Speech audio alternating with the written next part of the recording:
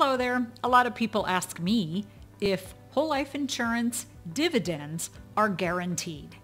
And the answer is no, but it has a caveat. Doesn't everything in life?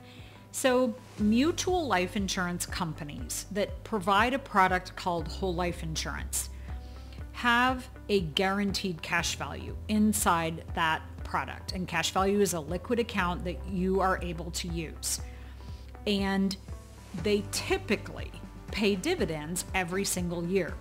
Now, whether they are going to pay a dividend is not guaranteed. How much that dividend is payable is not guaranteed. However, and this is the caveat, once the dividend has gotten paid, once the dividend has been paid, once that dividend has gone into your cash value account, you now have a new floor.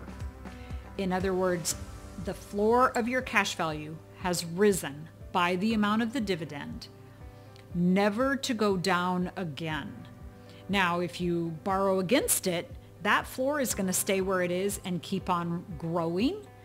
If you don't treat that loan properly, then of course you could lose. Nevertheless, once a dividend has been paid, it becomes a part of the guaranteed cash value that is guaranteed to increase. You ought to dig into this dividend space a little bit more.